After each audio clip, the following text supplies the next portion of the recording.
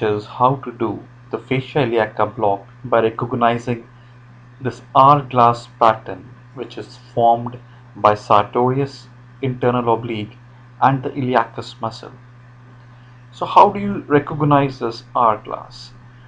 Start with your probe placed at anterior superior iliac spine, pointing midway between the umbilicus and the xiphisternum, and just slide your probe medially along the inguinal ligament till the time you recognize this pattern. And once you see this hourglass, in which is formed by sartorius and internal oblique, you can easily make out that the muscle underlying this hourglass is the iliacus muscle, and the fascia overlying this muscle is the fascia iliaca.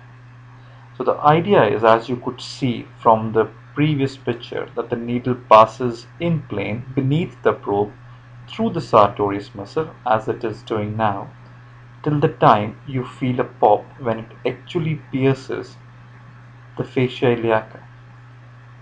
The other characteristic test is that just with 1 ml of local anesthetic, you see a lens of local anesthetic appearing, and with further injection you can see that it is just shelving off the muscle from its fascia.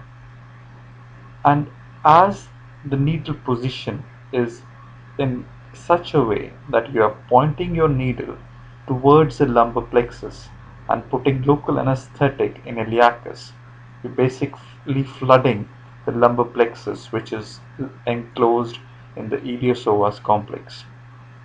And if you have a look at the trajectory of the needle, there is no big nerve, there are no big arteries that can be damaged by the needle, which provides us a very safe and a reliable method of blocking all the three nerves of lumbar plexus. It's a very important block that should be performed by all anesthetists and by all ED consultants, as it provides a very good means of pain relief. I would normally use about 40 ml of local anesthetic, which can be any mixture that you like, but we would normally use 1/4% marking. If you have any more questions, you can contact us at the above website. Thanks for looking. Bye.